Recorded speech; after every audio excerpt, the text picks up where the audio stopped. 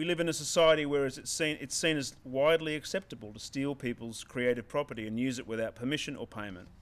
It's a scandal, and it's not just hurting record companies, it's hurting the artists who create music and a whole lot of other people involved in creative industries. But there are other parties losing out in this rapidly changing environment.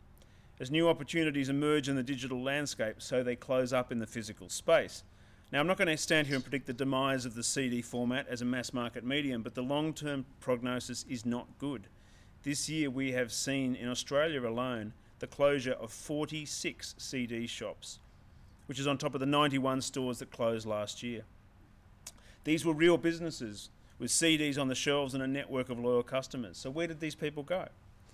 To put this in its proper context, it's still the case that 85% of albums sold in this country are sold on CD, but over the last few years, we've lost so many of the local music retailers that service towns and communities, in many cases for decades, all over the country.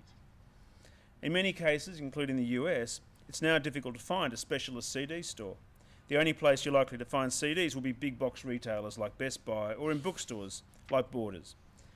Many people who are interested in CDs are ordering them online now through Amazon. And ladies and gentlemen, DVDs are absolutely next.